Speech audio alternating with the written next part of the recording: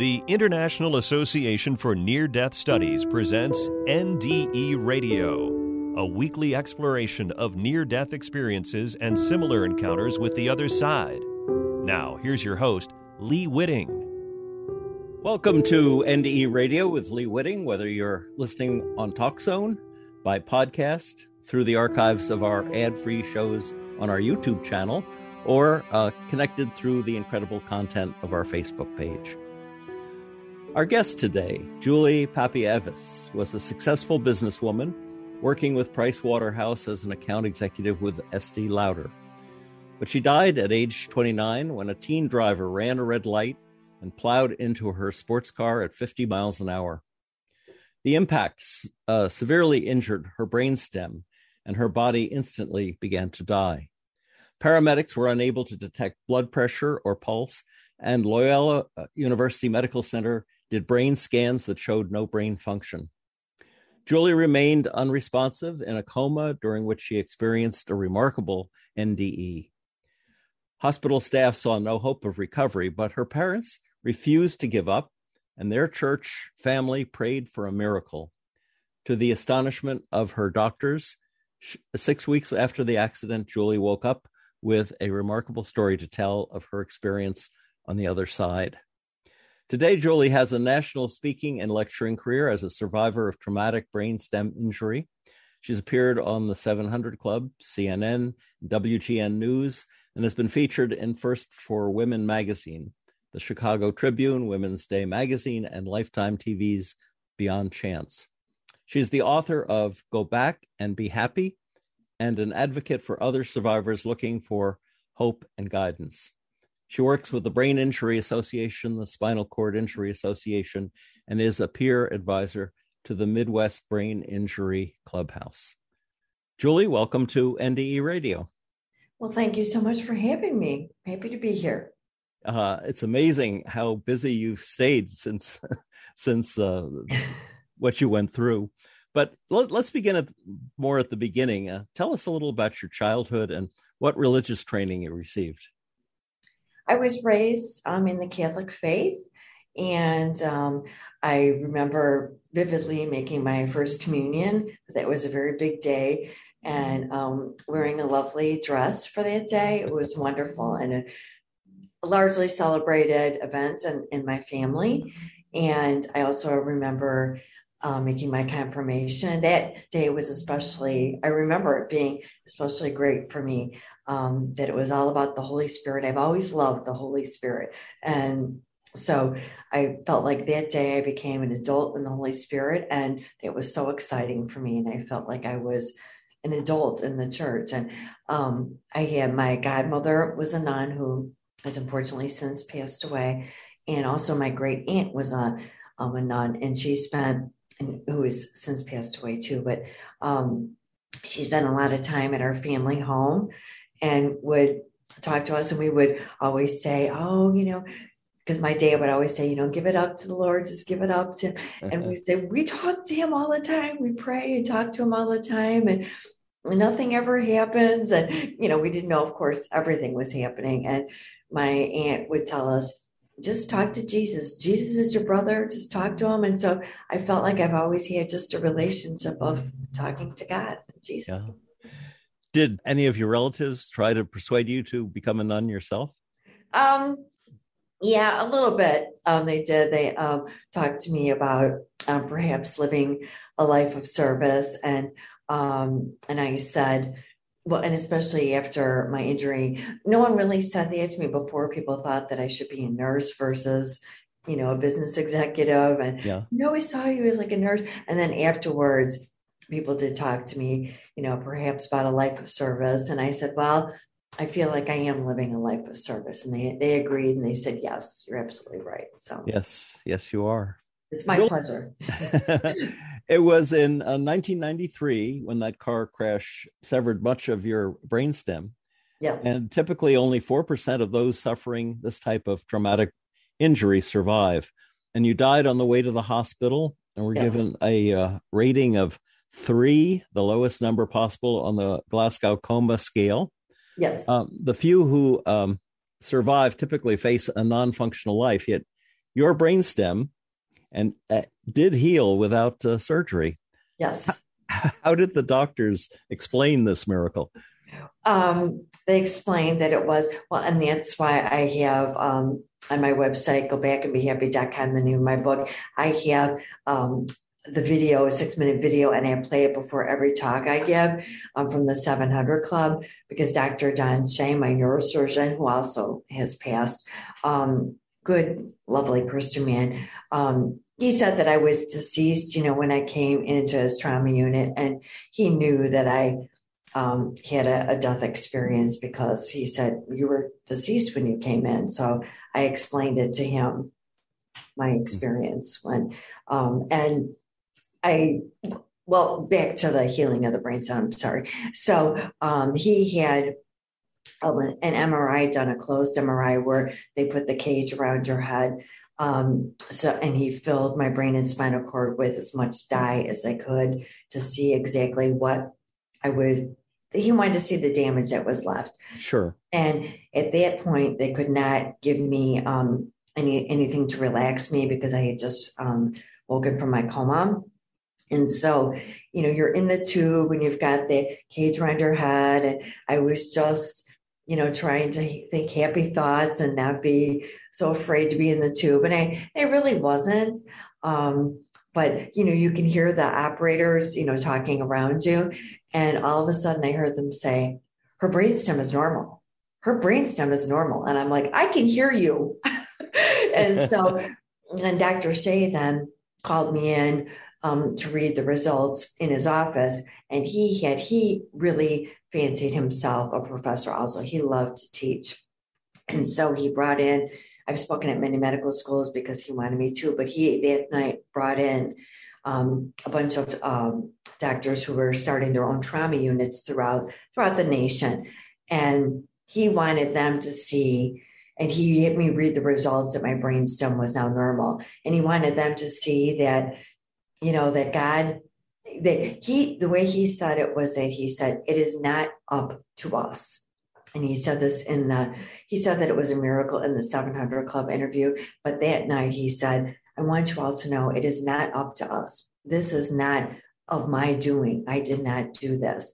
This is of the Lord did this. And so he wanted them to know that. He's always wanted everyone to know that. So it's always a minor miracle when a doctor admits that there's a greater surgeon out there than they are. For sure. Yes. And he very happily and easily admitted that and said that.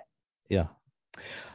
Do you have any memory of the car striking you, or do you think you were out of body at that moment? No. And I remember, so Dr. Shea explained it, that you remember in sleep-wake cycles, and that the last thing I remember was the night before going to bed. I had just gotten home.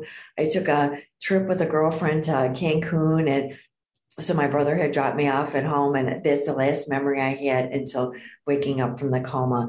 And Dr. Shea explained that remembering the event, or the car coming at me at 50 miles an hour, or anything surrounded with that event of that night, would be too much trauma for my body. And that's your brain's way of protecting your body, is to have no memory of that.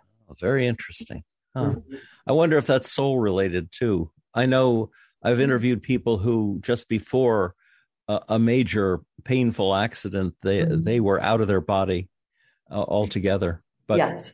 But that could be part of your lost memory too. Well, let's if you would tell us about your near-death experience, starting at when you were in the hospital.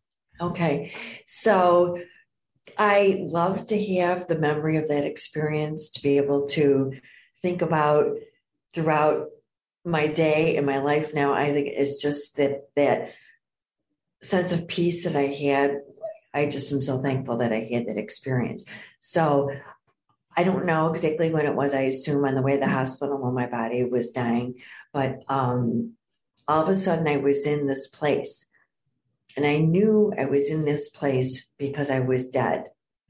And I was happy to be there. I felt like I had gone home. It's where I belonged. I wanted to be there. I wanted to stay there.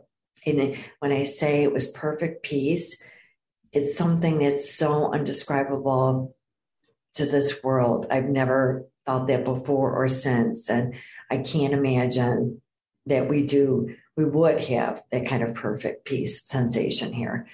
Well, at least I would. And so I was in this vast area where there were no floors or ceilings or walls, except there was this very narrow aisleway to my left-hand side, and the brightest light was on the floor coming up the walls of the aisleway. And I was drawn to go down there. That's where I was going to go, because that's where I believed I was going to see God. And boy, did I have a lot of questions for him. I thought, man, I'm going to ask. I have so many things I want to talk to him about. And the first thing was, I remember thinking this exactly. I wonder why he made that aisleway so narrow. How do a lot of people get through there when a lot of people die in a natural disaster? That is literally what I was thinking. And then the next thing I knew, I was before my two deceased grandmothers. And it's not like I walked to them. It's not like that. It was just all of a sudden I was before them. And they looked to me, they appeared to me to be my grandmothers, not like sick before they passed away or when they were younger, but like my grandmas. And they looked happy and healthy, and they were happy to see me. And I was very happy to see them, because I thought, oh gosh, we'll go. So I said, come on, girls, let's go. And I was pointing to the aisleway, and I thought, how great, we could go down there together. And my grandmother, we all had blue eyes. And so I couldn't take my eyes off her eyes, because her eyes were like these endless tunnels of blue light that I could feel. That's where God's presence was. So after I said, come on, girls, let's go, my grandmother said, and it's like the thoughts were conveyed to me, not like she was speaking. She said, no, you can't go with us. We have to go back. And I all of a sudden felt very upset, where I was not afraid necessarily, but I was upset. I couldn't believe what I hear. But and that's when she said, again, I couldn't take my eyes off her eyes. And then she said, your body will heal. And I was wrapped in the Holy Spirit. I could feel it. I knew it right then. And I felt so protected, and I knew everything was going to be okay. I didn't know what okay meant, but I knew that I was going to be okay. And then she said, go back and be happy. And the next memory I had was waking up from my 6-week coma at Mary and Joy, being paralyzed and feeding tube and diapers and all of that. All of that. It's interesting that some people who die experience like total knowledge. They have the answer to every question they ever asked. But you were there with a question, which was, why is that aisleway so narrow? But I'm famous for that. When I was a little kid, I do remember, and my dad made the mistake of saying, you can ask us anything, talk to us about anything. And so I did. I always had a million questions. And with Dr. Shea, I would go to bookstores and I would get books on the brain, and I would read them, and I would highlight things about the brain stem. Because I honestly, before my injury, didn't know your brain had a stem. And then, so I explained to the schools that I talked to through the Think First program to the kids. So I explained that when, in a mother's womb, when they're listening for the heartbeat, you have a heartbeat so early on, like 6 weeks into the pregnancy, because you have a brain stem. And that's what Dr. Shea used to call the candle of life. And he said, that's why when that is severed and damaged, you don't live. There's no messages getting through from your brain to tell your body how to live. So on your on all the tours, which we'll talk about a little later, but you were actually giving information to people who were in similar accidents and had similar handicaps and all of that. Mm-hmm. Now it seems like you're branching more into the near-death experience side of your experience. Well, that seems to be right now what people are really interested in and wondering about. And like I said, I get to do wonderful talks all over. And I think you're absolutely right that that's what people seem to be focused on right now, because I really do think that people need hope right now in this world and need to believe and want to believe. And I've never had somebody say to me on the question, the truthfulness of what I am talking about, because I certainly wouldn't lie about this ever. And people, I think, really understand. I would say 90% of the or more of the stories that I have heard have been absolutely believable. I want to go back to your grandmother. Some people say they have seen Jesus. Some people say they saw God himself in the light, or many other relatives. But the fact that your grandmother's gaze, that you saw God in her eyes, says to me that perhaps he used the form of your grandmother to make himself presentable to Yes. you. Yes. Oh, I agree. And I'm so thankful for that, because when I hear of people saying that they saw Jesus or they saw God, I can't imagine having to live with that, because I would be so overwhelmed, I think, with the power of seeing that, that I would become emotional all the time. And I feel like it's, so when my father and I were talking, I was actually allowed just weekend visits at that time from rehab. And we were talking about my injury, and we were talking about my experience. And he said, well, Julie, you realize this recovery is responsibility. And I said, I do realize that. And I've always taken that seriously. So I think if I had seen the face of God or Jesus, that, I don't know, I think I would be just very overwhelmed. For someone like me, it would be, I think, a little too much to take. And God, of course, would know that. Exactly. All right. So you are seeing your grandmother, but you're looking into God's eyes. Describe how you felt, what that did to you at the moment. Well, I couldn't, as I said, take my eyes off her eyes, because it was just, I was so drawn in, and I could just feel, it was just a feeling I can't describe. I could feel him. It was just such warmth. It was just perfect. It was just perfect love, just perfect. And I don't know. It was just a total surrounding of perfection. I don't know how else to describe it. There's really no words here that I can use that people would understand, other than it's beyond anything, any feeling of perfection that we have here. And it's a complete feeling of love and security that it's completely and totally embracing. Was this image your father's mother or your mother's mother? My mom's mom did all of the talking, and my mom is 4'10", and my dad was over 6'6", so my grandmothers are kind of relative size.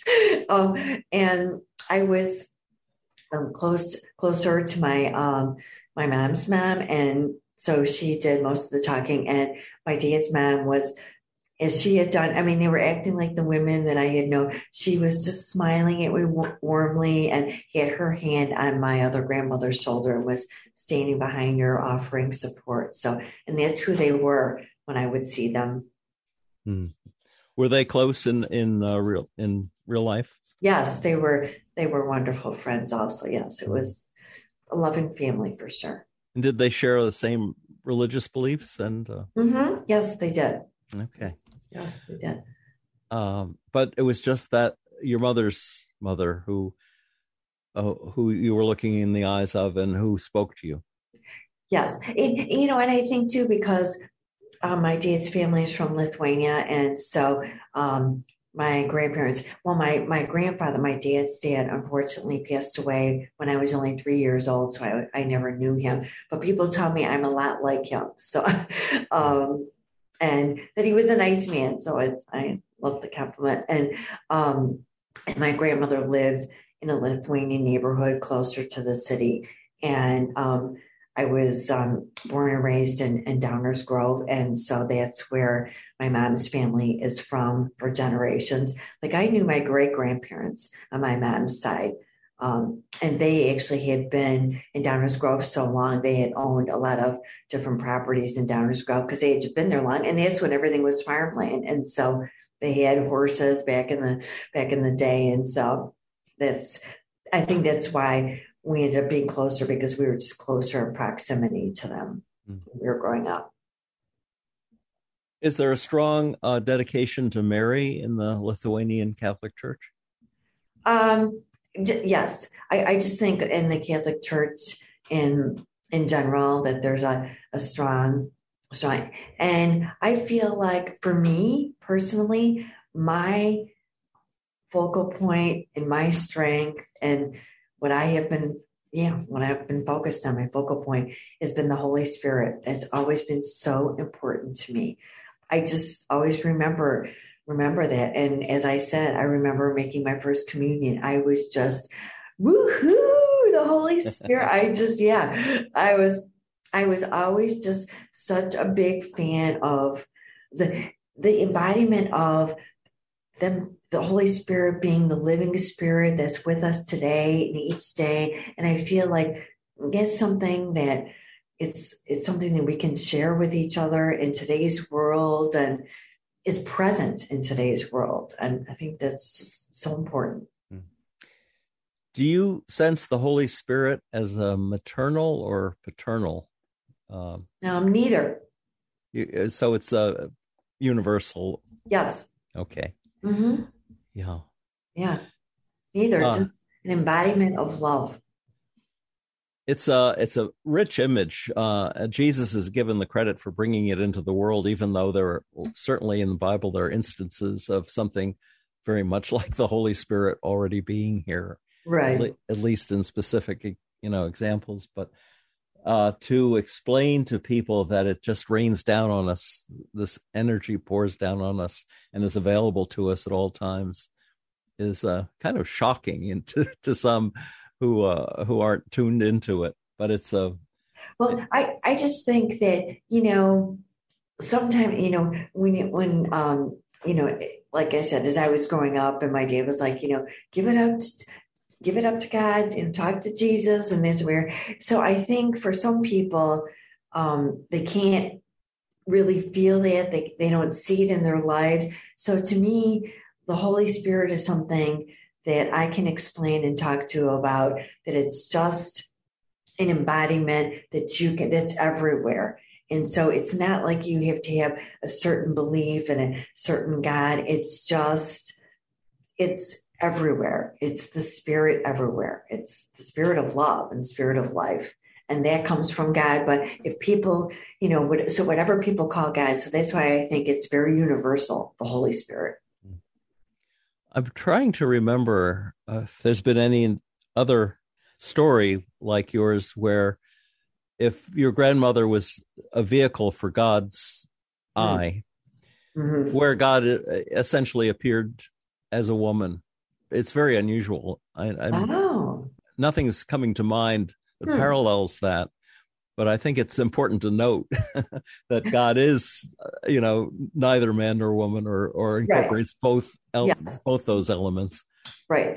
There are certainly descriptions in the Bible where God talks about gathering his flock under his wings, like a mother hen, and so there are images like that, and also some links between Sophia wisdom and the Holy Spirit, where Sophia wisdom is sometimes described as female in nature.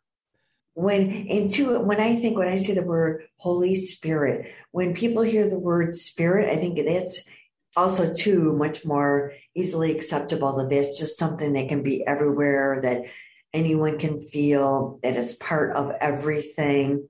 And when I say that the Holy Spirit is a living Spirit, it's living everywhere that we are. I think that is just I sometimes think that's easier for people to understand, but it's so funny that you say, that, God brought my grandma up here through my grandmothers. I remember when I woke up from the coma, I was so depressed, at how sick that I was. And I asked God, how could you leave me in a body like this?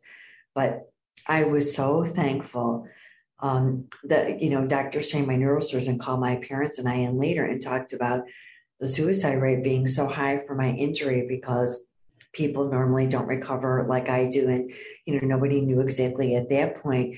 And I just felt that, I'm so fortunate that I had the experience that I had in heaven, because I never once gave thought to seriously taking my life, because I thought, first of all, I couldn't ever do that to God and show up and like, I'm back here again after you gave me this blessing of life and of healing. And I never certainly could hurt my family like that, again, and make them go through that. But I was so happy that he sent my grandmothers to me, because he knew that I would take the message from them and listen to them and be able to tell people about it.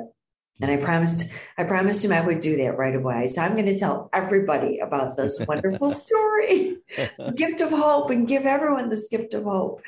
Right. Well, he also, when your grandmother spoke to you, I take it was mind to mind. That's usually the way it's described. Yes, there was a transfer of thought rather than actual speaking. Absolutely. Yes. And she did promise healing, that you would be healed. Yes. Which had to be an amazing, certainly an incentive at any rate to come back to this life. Yes. The other thing I wanted to say was, another thing that's unusual about this is the suggestion that you go back and be happy. I mean, people get all sorts of assignments. They get assigned, tell people what you saw here, go and help people, and talk about God's love and so forth. She said, be happy. But I think, how did you understand that? Well, it took me a very long time to understand that, because when you think of happiness in this world, I think people sometimes think the car they want, the job they want, the house they want, or vacation they want. And I think happiness is to really explore and to really feel and understand your faithfulness and God's love for you. And I think that's happiness. When you really know that and feel that in your life, and that's something that you have, is that understanding, that's happiness. Yeah. That's happy. Now, I would include in that happiness the fact that you called the young man who drove into you and forgave him. And forgave him. Talk about that. Okay. Well, I have been raised that, all of us should go to the Lord and ask forgiveness, and forgiveness is available to all of us. And not that I was saying that I was like the Lord in forgiving, but I just believe in forgiveness is what I'm saying. And so when I saw the reports from my accident, and it said that he tried to say that he put on his brakes, and all the witnesses said, no, he crashed into you at 50 miles an hour. There's no way that. So I had to take some time and really pray about it, that when I called him, that I could say with an honest heart that I forgave him. And so I prayed about it. And so I did call him. And it was probably, again, like 6 months after that I got out of the last hospital, but I was in and out of outpatient hospitals for the next 12 years, but I'm doing outpatient rehab. But when I first got out of the inpatient hospital, I called him about 6 months after that. And he said to me, I thought you were dead and I got away with murder. Or I feel like I got away with murder.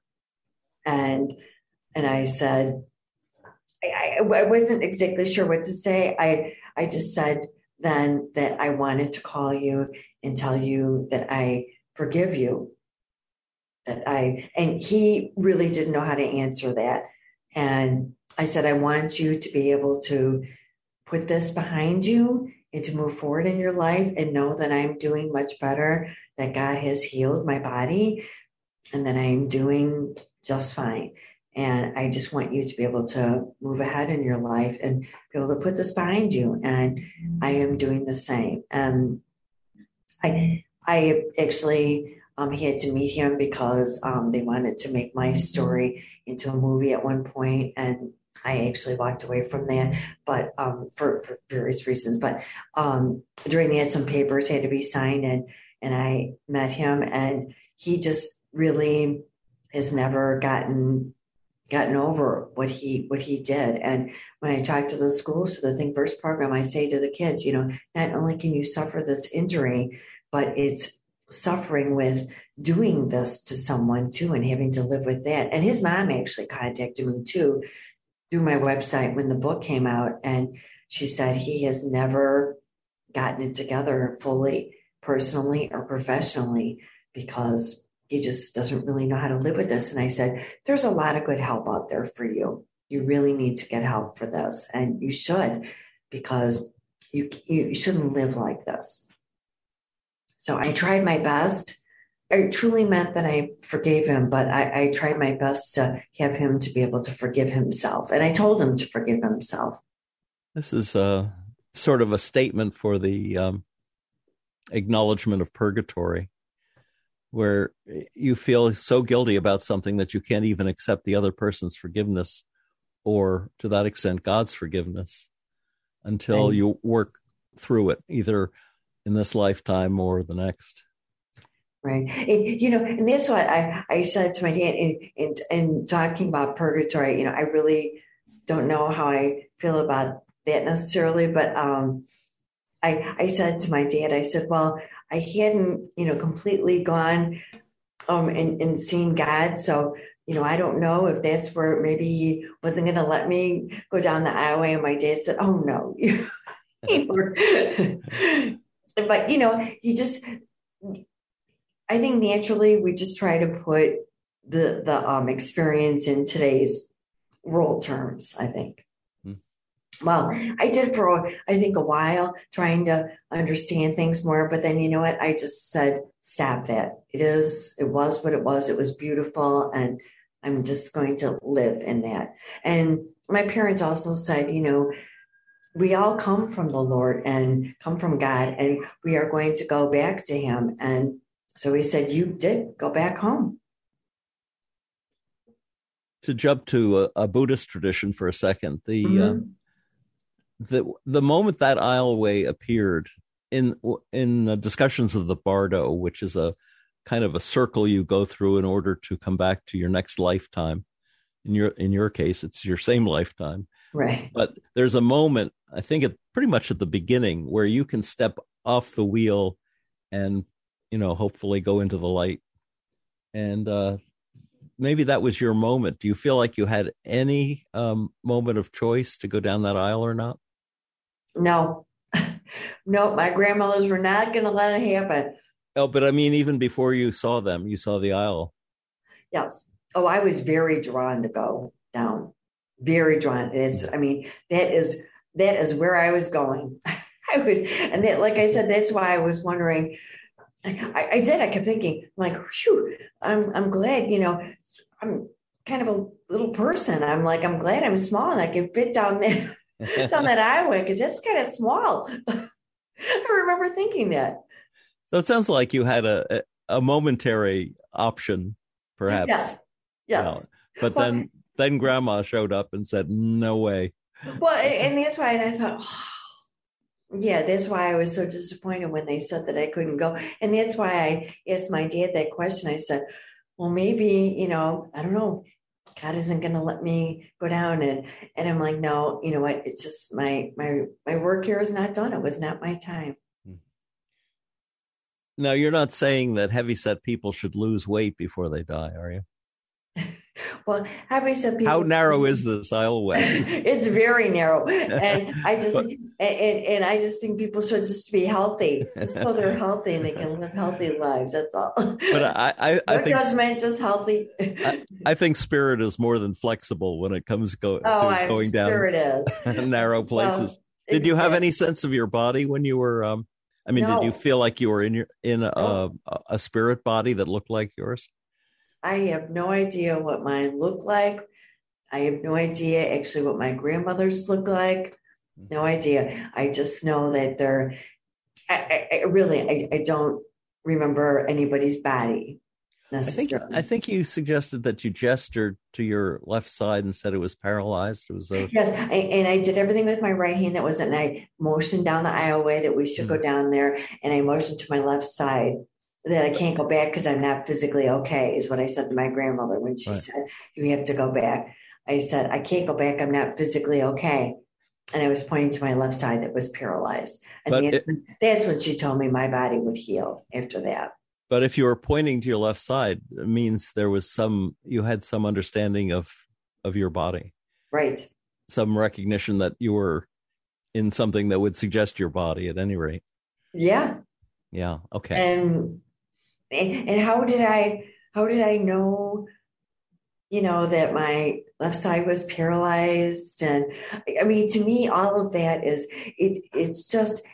so big where it is beyond understanding. So that's why, it's not of this world, it's of God.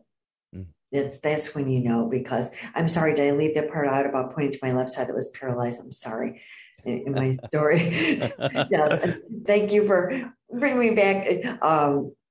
That's what my grandmother told me, that my body would heal after. And I wondered, how did I know I was paralyzed? But then, like I said, you stop questioning all those things and you just accepted that that's the experience that God had for me and wanted for me and did for me for whatever his reasons were. But, I think about it now and I think, when I told my parents first about having my experience in heaven, they said, we knew somehow that God had come to you because you've been so peaceful about all this. So they used to put me in biofeedback when I first woke up from the coma, and I did cry a lot. And so they put me on antidepressant because I just cried because it was so overwhelming and it was so sad because I could not do anything physically for myself.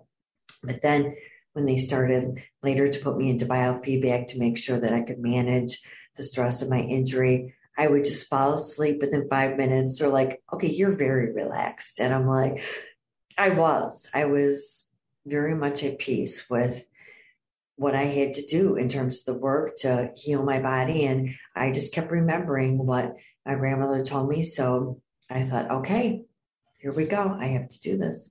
Now, biofeedback, is that tones that help you to relax? Mm-hmm. Like Yes. go down to the delta? There's one tone that really calms people. I think that sounds very progressive that they were using that. Yes, they were, because everyone, and I said to my parents, I go, why does everyone keep saying to me, they can't believe I'm alive? We can't believe you woke up. We can't believe you're alive. And I'm like, why do people keep saying that to me? I had no idea, like I said, what a brainstem was. I mean, I was an accountant. Well, how quickly did the paralysis get restored? Oh, very quickly. And so, and that's why they wanted to write a book about it. And that first started with my visits. I would see Dr. Shea at Loyola University Hospital all the time for follow-up visits. And actually, they brought me back by ambulance because they wanted to start feeding me for me to take in real food and get off the feeding tube. And when they brought me back there, the doctor who was the head of the trauma unit, she said, oh my gosh, I never thought that you would be back here. She said, I never thought I would see you again. She goes, let alone seeing you to take out the feeding tubes, which is a very painful process, by the way. But Yes. She said, I never thought that I would see this day, and certainly that I would see you back here. And I'm like, again, why do people keep saying that to me? So, yeah. Well, you found a wonderful doctor, I guess, in Dr. Shea, who Yes. understood the story of the NDE. Were there other doctors and nurses or other people you told about that just couldn't accept the notion of a near-death experience? Well, one doctor that I saw that he did brain mapping and that kind of thing, and really wanted to get into, or really knew the intricacies of the brain in terms of just like the medical parts of it, the scientific parts, but he didn't do therapy like normally one-on-one, but he was so enamored with my case and what he had heard about. And so he really wanted to spend time talking to me.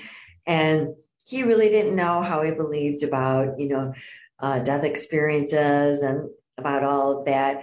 And after us spending a year together, he said, boy, oh boy, you have made a believer out of me. He said, I absolutely believe that. He goes, yes, what happened to you is absolutely the truth. And he just could not believe that. And two, he saw the healing of my brain, that my brainstem was healed, and the miraculous nature of my healing too, that also led him to believe that. It made him open to really understanding and believing that. So that was wonderful. When you speak to spinal injury groups and people that had similar accidents to yours, do you find that they're jealous of the fact that you were given such favorable treatment by God? Not, well, I had a lot of survivor's guilt, and I saw a separate therapist for that because I felt badly about that. And it was hard for me to speak to groups like that first, because I did feel, I felt bad for them, and I still do, because I know how hard it is to be in a wheelchair. I understand how difficult that is, and how difficult it is to not be able to control your bowel and bladder movements. I understand that. And it's a very tough life, very tough. And I've lost several friends who it was too much for them to take. And also from body sores and from other things, complications from being in a wheelchair all their life, that they've lost their lives. And so I have spoken to some groups. I don't speak to a lot of groups like that purposely, because I do understand why it would be hard for them to hear my story. But whenever I am invited, I'm happy to speak. And they do accept and like to hear about my story in heaven, because I think then they know that what makes my recovery and my healing available to me, where it may not be to them because they did not have that experience. So I think that kind of is the difference for them, maybe, if that makes sense. Sure. And it also opens to them the future rewards of being in the same place that you were. Exactly. That it's that, and that's going to perhaps even transcend bodily healing. Yes, the gift of hope, and that's what I. So you're saying now that you find people have more interest in the near-death experience than in the miracle of your healing, and you've spoken at IANDS, right? Mm-hmm. Yes. And now you're on this show. How would you like to further spread the message? Oh, I really, when I was in California talking about doing the movie, and that was, it's a business there, very different, and I wouldn't have been able to tell the story as truthfully as the story is.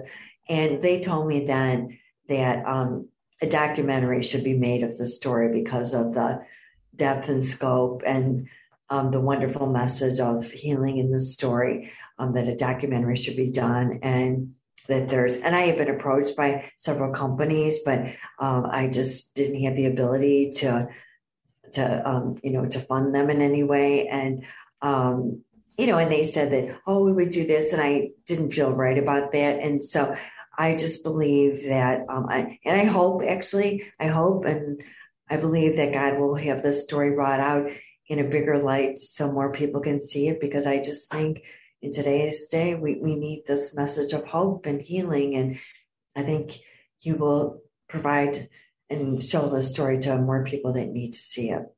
That is my hope. It might be possible for you to find a charitable organization involved in spinal injuries to fund the making of a documentary, and then the proceeds would go to them to do further research. That would be wonderful. And I would be happy to do anything like that. I'm open to all of those things. I'm open to all of that because, like I said, this really is God's story and not mine. And I want to get the story out there because not only was my promise to Him, but I think that's my purpose for sure. And I am so happy to do that. So yes, I would be happy to take it that one step further. That would be bring me such joy. Yeah, I'm sure. Well, these days, you're still working with some of these injury groups to tell them about your experience? I work part-time at Fairhaven Wealth Management, and I do what's called a brand ambassador for them. I have my accounting degree, and, we discussed what my past was in business. And so I understand how important it is for people to have, to save money and to have the right insurance and the right financial backing for themselves in case of a catastrophic event in their lives. And everybody has some kind of event in their life, right? I mean, not necessarily as catastrophic as mine, but people have traumatic events that happen throughout their life, and they need to be prepared for those. And I think me being prepared was essential in helping me to be able to go out and do the speaking that I do to groups. Dr. Shea first wanted me to speak for the Think First group, Injury Prevention Foundation, that's funded by the College of Neurosurgeons, and it was founded by the College of Neurosurgeons.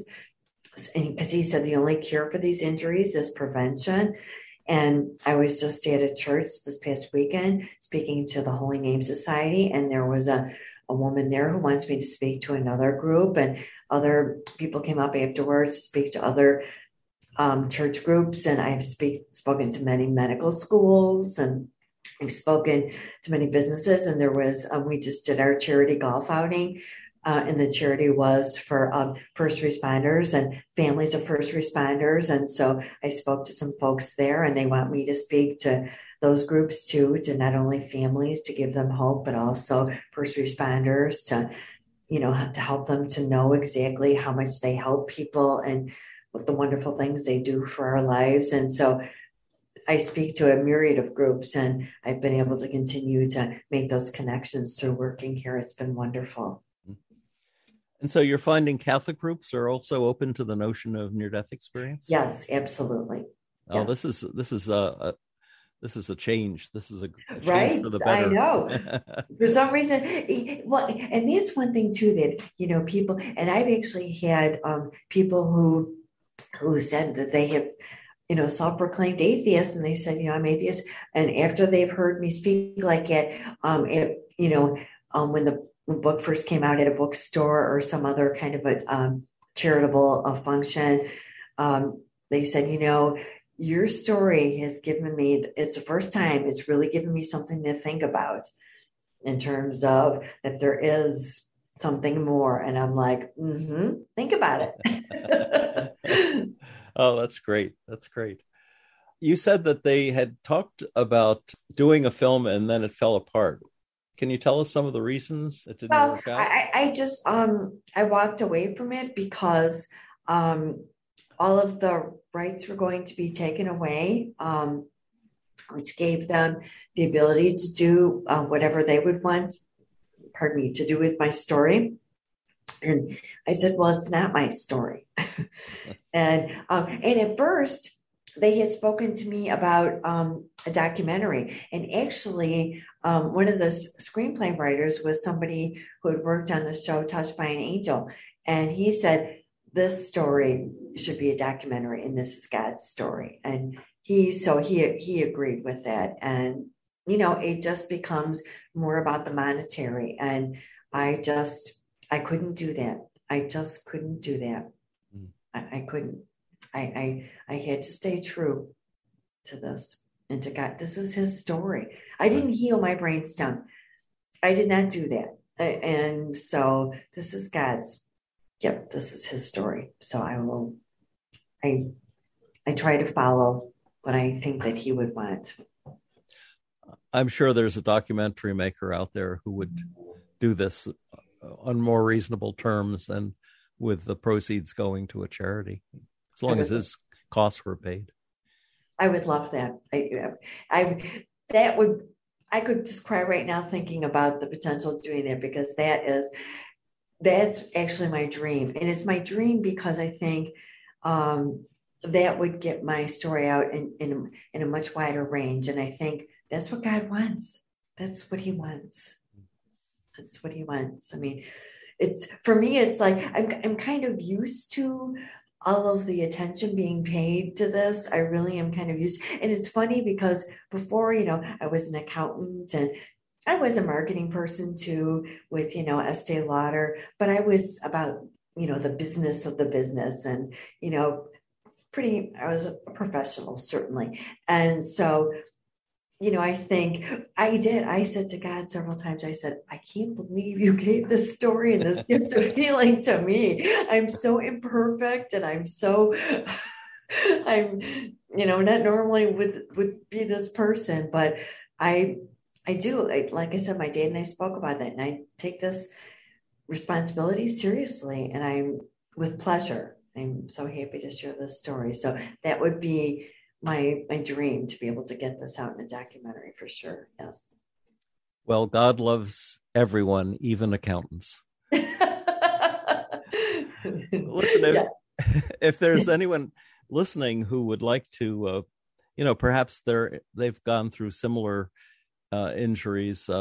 If they wanted to get in touch with you, is there some way to do that? Yes, they can do it through my website at gobackandbehappy.com, or I have a direct email, jp@gobackandbehappy.com, or it's also through my website, a contact me page, but directly jp@gobackandbehappy.com is the most direct way to contact me. And if they wanted to pick up a copy of your book, how would they do that? They can go on Amazon and do that, and it's available in paperback and in Kindle. Very nice. Well, Julie, this has been great. Oh, this has been great. I love doing this. Well, I feel like I have the best kept secret, so I'm so happy to share it. So thank you for allowing me to do that. Well, on behalf of our audience, I thank you for sharing your story. It's really, my pleasure. It's really terrific. And so much of it is, the result, not only the healing, but how you've been taking the message out to others who've been injured as well. But I think God knew that, right? I mean, he obviously knew that I would do that. So that's exactly why he sent you back here, I am sure. Right. Yep. Thanks to Grandma for that. Yeah, exactly.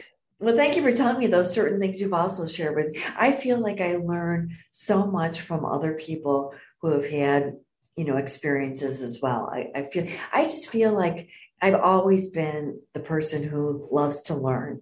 I love to ask questions. I love to learn. I love to listen to people and hear more about their experiences. And I'm happy when people come up to me after I talk. And that's another reason for wanting to do the documentary. It just is going to create such a dialogue in speaking about this kind of thing more. And that's what God wants. He just wants people to be able to, talk to him and want to know more about him and to have a relationship. And this is the way I think to further that relationship. Yeah, we're all part of the light, and we all want to connect with one another. Yes. Thanks again, Julie. Thank you. Oh my gosh, yes, it's been a pleasure. Thank you so much it's an honor to be asked, for sure. If listeners would like to hear this show again, or any of our more than 470 archived ad-free NDE interviews, go to TalkZone's NDE Radio site and hit the Past Shows button, or go to our YouTube channel, NDE Radio with Lee Witting, where you can subscribe to and comment on the complete NDE Radio library. And be sure to check out our NDE Radio Facebook page. Just search NDE Radio with Lee Witting on your Facebook app. And listen again next Monday, 11 a.m. Eastern at TalkZone for more NDE Radio. I'm your host, Lee Witting, saying thanks for listening.